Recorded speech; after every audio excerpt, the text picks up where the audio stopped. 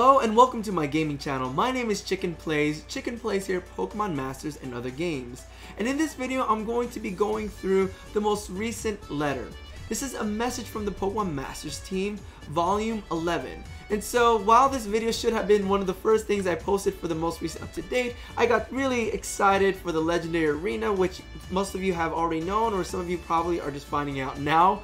And of course, the new Sync Pair Suit Grimsley, as well in the banner with him, Suit Elisa.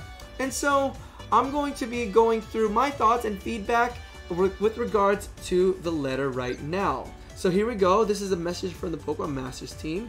So this letter just dropped with among the other updates, as you can see below, June 11th, 2020 at 2 AM EST, where I'm from.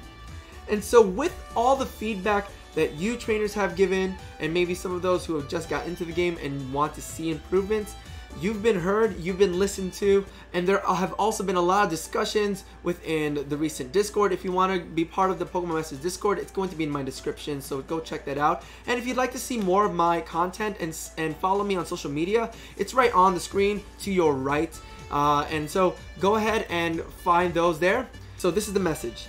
Greetings trainers, we're the producers of Pokemon Masters. Again, I might mispronounce this, my apologies. Yu Sasaki and Tetsuya Iguchi, here with a new message for you. Today, we'll discuss how we're expanding the game's content as we approach our first anniversary. It's really close, everyone. I just remembered launching Pokemon Masters, and with the fact that it was free to play and all these different sync pairs and these different trainers with their Pokemon got me to love it and its Pokemon, and to see the strategy and the thoughts behind it, all of that, I'm just starting to reminisce, but I can leave that for another time. So as we first approach the anniversary, and we're celebrating this exciting milestone with fans, we'll also tell you about our plans to make sync pairs even more exciting, as well as how we're improving existing features. We would like to thank all of you for sharing feedback on the new features mentioned in our last message, including responses to the survey made available in May. So, like I said, your voices are being heard, and you know, just I guess a disclaimer, right before I go into any of this, everyone will have their thoughts and opinions about going forward with the upcoming updates and events that I'm going to say through this letter. So please keep in mind that all of this is going to be my thoughts and opinions, and what I think is going to be positively great, especially for those who want to challenge, and for maybe some casual players who would like to see some improvements and when going back into the game, etc. Alright, discussion topics. In this message, we'll discuss the following: new content, updates to make sync pairs more exciting, our approach to improving existing features. So those are the three main bullet points. New content and updates to make sync pairs more exciting. So, the first thing, streamlining sync pair training. We're currently developing new ways to strengthen sync pairs. We plan to release these around the first anniversary of the game. It's coming soon, guys, so we hope you are looking forward to it. Here's the second Pokeball bullet. Suits and seasonal sync pairs. I know, I checked that. We'd love to see new Suits and seasonal sync pairs, and the most recent up-to-date one is definitely the Suit Elisa coming back, and the new Suit Grimsley and Sharpedo. One of fans' most frequent requests is to see more new sync pairs as well as existing sync pairs in both Suit and special seasonal outfits. Many sync pairs that haven't debuted yet are on their way. Exciting. And we're working to ensure that sync pairs in Suits and seasonal outfits will appear more frequently than before. So the most seasonal date for Pokemon Masters was during the Christmas season around December, where we had Christmas Seabold and Christmas Roseau. Alright, so those two were limited to that season, and it looks like we may be getting those back again. Who knows? But to see more seasonal sync pairs would be great, and hopefully we get to see more. This is again my feedback, more supports, because as I'm playing the most recent Legendary Arena, maybe some of you might agree to this or not, we don't have as much supports as we expect compared to like strikers and techs. So I think we have like 22. I might be off 22 supports, but hopefully we get to see more support in the future as a way of pulling from, you know, the sync pair scout. All right, here's something also new: battling champions. All right, so as previously discussed, we are introducing a new battle feature that will allow players to face off against Elite Four members and champions. With this feature, we're hoping to recreate the same challenging thrills that trainers experience when battling in Pokemon League, in Pokemon RPGs. It would be so cool to revisit those battles again. You can enter these battles with multiple sync pairs, but winning will require strategy that is different from the approach used in other battles. More details will come in a future message. So my thoughts are, if we're going to be battling, let's say Bruno, right? Bruno brings out Hitmonchan, right? I feel like it's gonna be that Hitmonchan is gonna be out first, and if we're gonna have to be bringing multiple sync pairs, this is my thought.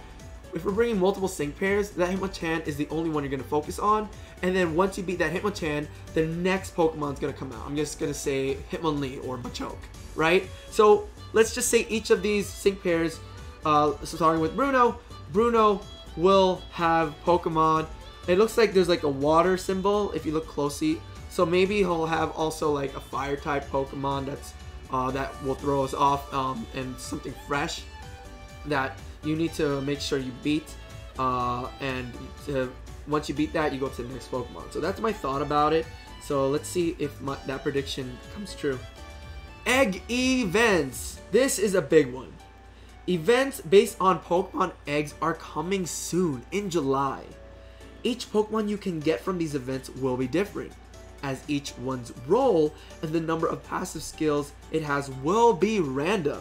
So whoa, that's actually cool, because not all eggs or Pokemon eggs will be the same.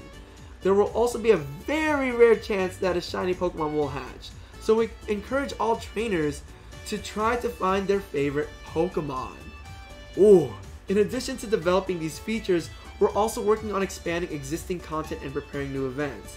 There is a new legendary event coming too, so we hope you're looking forward to it.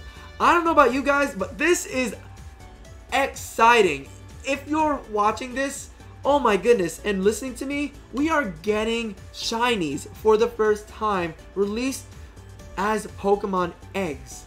And so with that being said, if you're like me and enjoy those mainstream of trying to hatch eggs, or maybe you're one of those people who love to encounter shiny out of nowhere, this is your chance. This is your chance to hatch the first shiny. And I'm probably going to be doing a shiny hunt within one of my streams, so you can go check that out in the future. But that's going to be something cool for an event in July. And to know that there's a new legendary event coming soon, definitely prepare for that. Because, you know, with all these events, we're seeing so many things that's coming ever since this launch. Here we go, our approach to improving existing features. So features that are already in the game. In May's survey, we collected feedback about our 3 planned improvements to existing features. Reduced time spent battling for items, easier identification of battles that reward items, a change to the number of playable battles per day. Survey responses indicate that many players want to obtain items more efficiently, even if the number of battle attempts is limited. Based on this feedback, we will be launching a new stamina system. Alright, don't go throwing those dislikes. Don't be throwing like anything, tomatoes at me and stuff. But I'm just reading what it says. On a trial basis, to solicit additional player input that will help us create the best possible experience. Of course, there may be a survey again, just to, you know, once you get into that trial stamina system, you're going to check it out and see how it plays within the game. And this is also, again, my thoughts, this is helpful because you can now, with knowing, even if there is a stamina system, you can still earn sufficient and legit items that will be helpful in, let's say, a difficulty that's very hard. You will get the items that you need, right? With this system. Now we have yet to see what that looks like, but let's see what it says here. The Pokebullet says, where stamina is applicable. Okay. Stamina will be consumed each time you battle in the following areas. It's not too unfamiliar for those who are veterans to other gacha games. So I used to play Puzzles and Dragons, and I'm used to the stamina system. But if you're not used to the stamina system, well, this might be something that you're going to have to adjust to and see in the trial. And consumed stamina will recover over time. So the main story, single player only, will most likely have it. The level up area, the cap unlock area, sync orb area, evolution material area, some events. No new limits will be imposed on the legendary arena, the battle villa, co-op battles in general, EX challenge, battle villa, or main story. So they won't be on top of that, those particular arenas and battles for a stamina. So you don't have to worry about that. Or certain other event battles. You can continue to play those as much as you want. So it's not everything, okay? It's not every single particular stage will have a stamina. So that's a plus, alright? Because this new system will impact game balance, we're launching it on a trial basis, during which we'll be listening to your feedback and making improvements along the way, even reverting back to the current system if needed. Regardless, we're working hard to ensure the final result is enjoyable for all our players, and we look forward to hearing from you. Now, the Pokebullet, reduced time spent battling for items and easier identification of battles that reward items. Thank goodness. This is big, especially identifying the battles that rewards items. So I've been a veteran of the game for since launch, and I'm gonna be honest, and I've shared this with some of you and many of those who heard my feedback. It has been difficult. I had to create some videos when we had updates of finding where to farm or collect sync orbs. And level up manuals right now in the training area are like scattered. So maybe a new UI or layout might be helpful for new players and for those who even have been playing for a while, because I think for some of us we have to always click and find that right tab for us, and to know that we'll have individual areas of getting those items will be crucial and helpful. Even evolution material areas, that's going to be really nice to know. So we'll explain these new areas using the sync orb area as an example. After completing a battle in the sync orb area, you'll obtain co-op sync orbs based on the battle's difficulty. There will be a maximum of 10 attempts available per day in the sync orb area. Okay, so that's what's going to be happening for that. Up to 90 items will be obtainable with each attempt, making it possible to acquire up to 900 co-op sync orbs each day. Whoa, that's awesome. That is a plus.